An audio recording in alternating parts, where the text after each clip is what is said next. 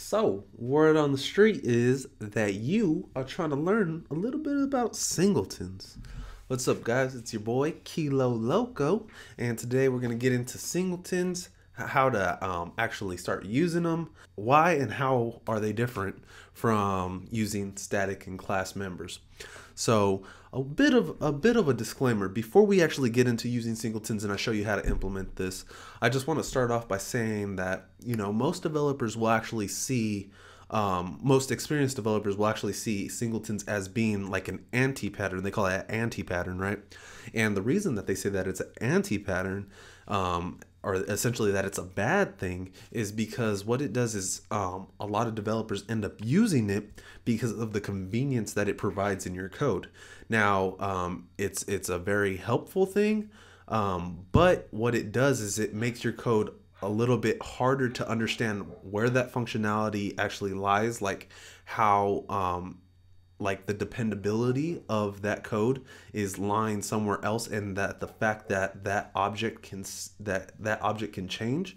So that's a problem. The other problem is that it's very hard to test. So just keeping in mind that singletons do have those setbacks, especially when viewed by other more experienced developers.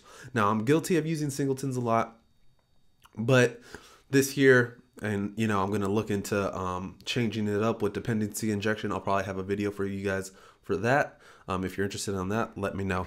But without further ado, let's get into it, because we're here to learn about singletons. Kyle, just give it to us, all right? All right, then. All right, so what we're going to do is we're going to start off by making a helper class. This is just the standard class that you would generally see me make. So let me just go ahead and put that in there for you right now.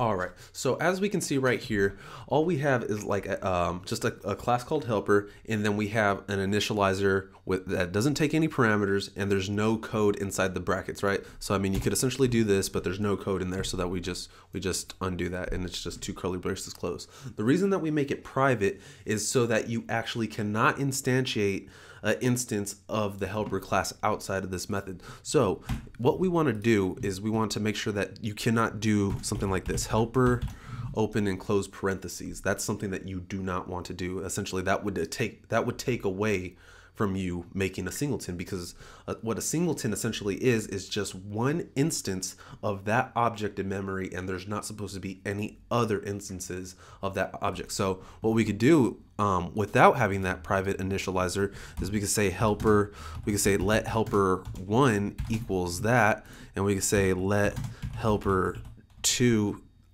equals that.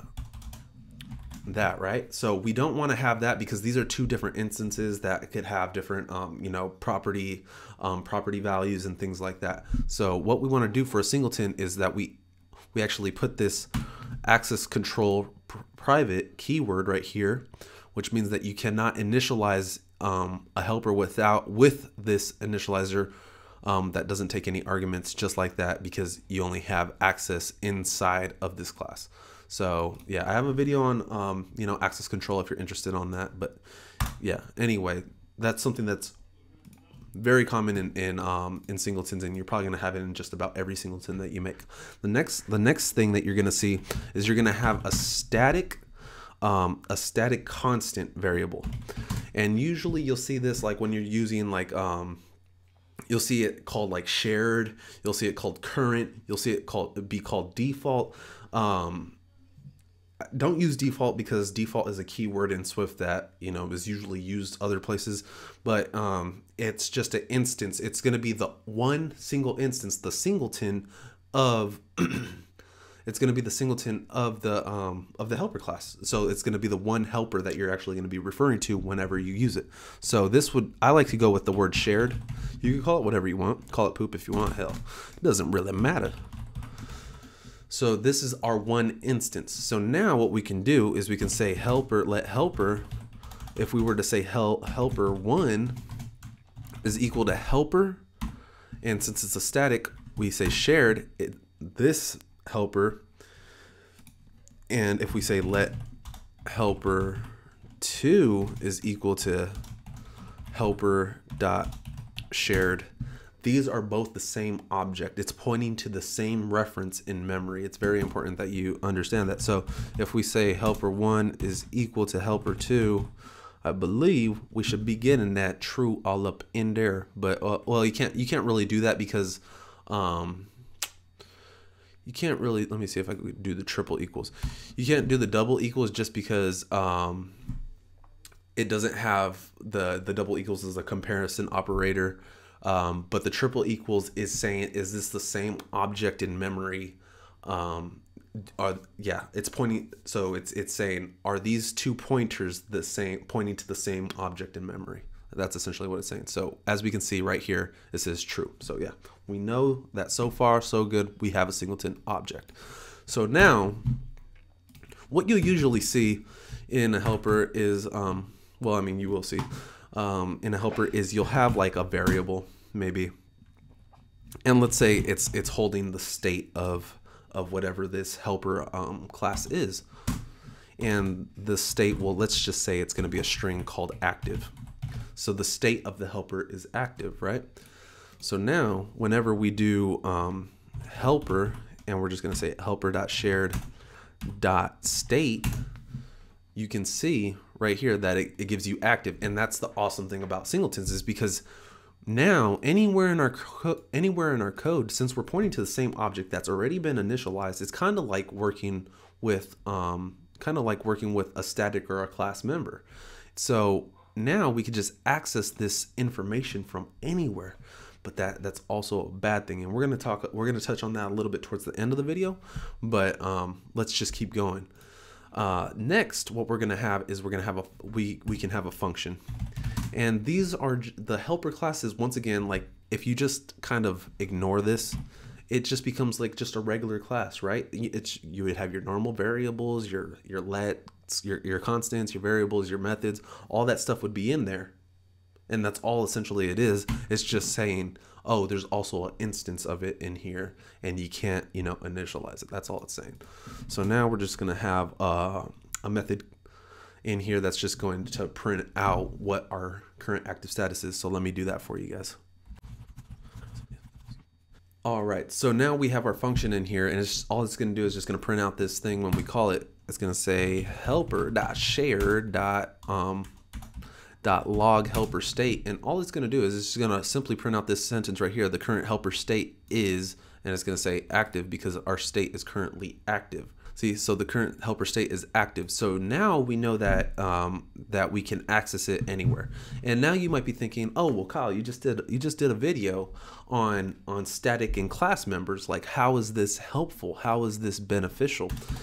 Where does this differ? Well, let me go ahead and give you guys a static helper class that looks exactly the same, and we can look at it and we can start doing some comparisons on how they differ. All right, so as we see here, we have the static helper state class. Now, as you can see, the only real differences that we're seeing right here is that, we would still have this private in here, right? Like you wouldn't want to initialize a static class. Maybe you would. That's one of the things. That's one of the differences. Maybe you would want to also have other variables and stuff in here. Maybe there are static helpers that you want to use throughout your code, and maybe you just have a couple of different static or class functions or properties in there that you want to use as well. So that's one of the differences, is that when you're working with just statics and class members, you can still have multiple instances of that object, that class object or that struct object, right? The other difference is that the implementation is different. So as you can see right here on line 18, when we want to print out what the current state is, we actually have to say static helper.state. We can't access the state directly because there is no instance of that state. So we actually have to say, we have to get the static helper and say static helper dot state. So that's another difference that we also have. Now, the last thing that they differ in is probably the most important that you understand. You don't really have to worry about it too much because most of the time you're not going to end up in a situation where it's gonna really happen. But what you really want to do is you want to avoid using like a static members on resource intensive like operations. So this is where singletons really shine when compared to static and class members, is that when you're using something that's resource intensive, and what I mean by that is, like, if you're using something that's going in the background and doing some stuff up in the cloud, going over here to the API, saving to the device, and doing all these like synchronous or asynchronous blocks of code, then that's something that you want to have in a singleton, because you probably don't want to continuously create that resource. So that's one other thing.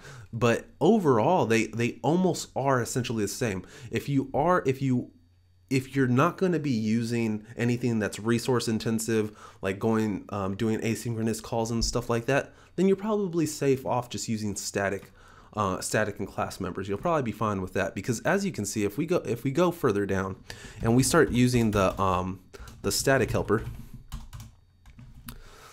helper dot state, and we start doing the static helper dot log static helper state, you'll see that it's actually less code. It's less typing for you to do it this way anyway. So that's a benefit of that. Now, the last thing that I want to go over with you with singletons is that they are class only, right? You only want to have a singleton class. You do not have a singleton struct. All right, so now we have a struct helper that's built exactly the same way as the regular helper right here at the top. So we have this helper and the struct helper exactly the same. We just kind of changed up the names, you know.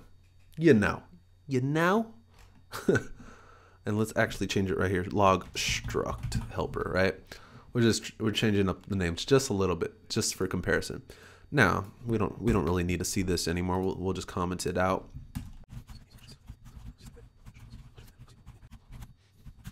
All right, guys. So now that we have a helper instance of the helper service on line 46, and an instance of the struct helper service on line 50, and I'll also make sure that oh, I actually forgot to change the struct to struct.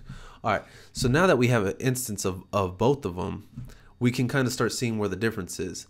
And as you can see right away, we're getting an error that we cannot make this, we cannot change the state on the struct helper because it is a constant. See how we're setting the class helper to shared right here with a constant, but over here we're doing let struct equal this, and we're using a let right here, and now we're getting an error on the struct error when we're trying to change the state. And the reason for that is because struct helper is a constant and it's a value type, and a value type, when you want to try to change it, what it's going to do, it's not going to actually change that specific value. What it's going to do is it's going to make a copy.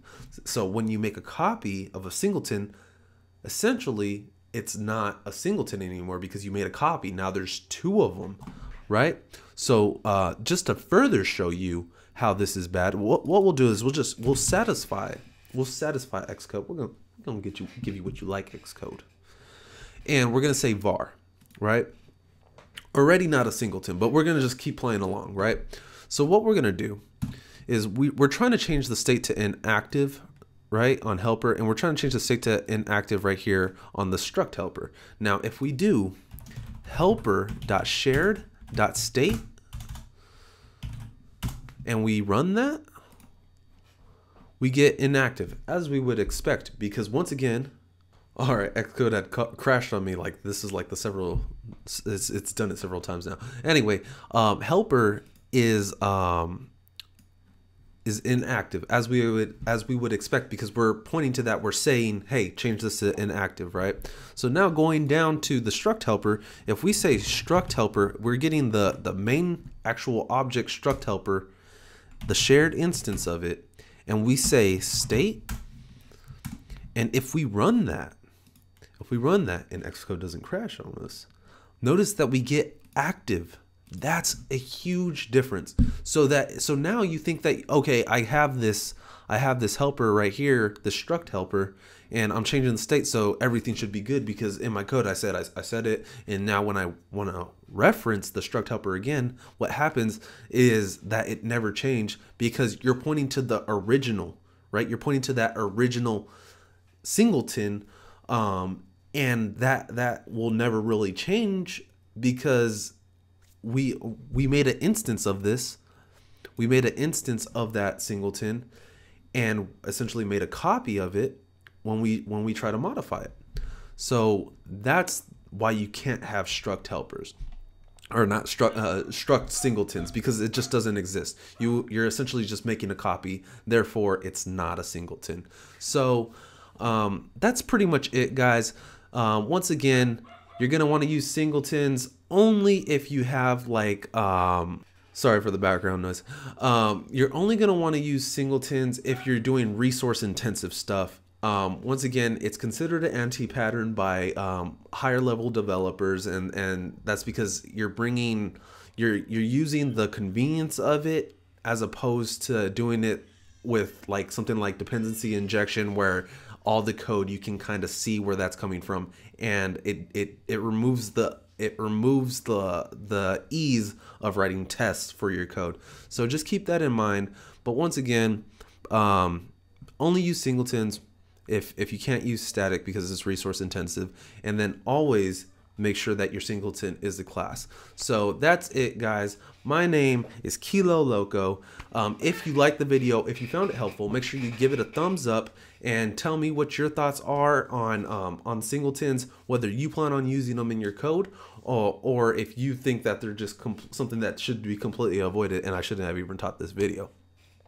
Secondly, reach out to me on Twitter, because if you have any questions about your any problems in your code, even on like why is this the best way, or what about this, Kyle, what about that, on different topics, then Twitter's the best place to reach me. Lastly, if you want to just kind of see what's going on in my day-to-day life, check me out on Instagram, and that's where you can find out what's going on with day-to-day Kilo Loco.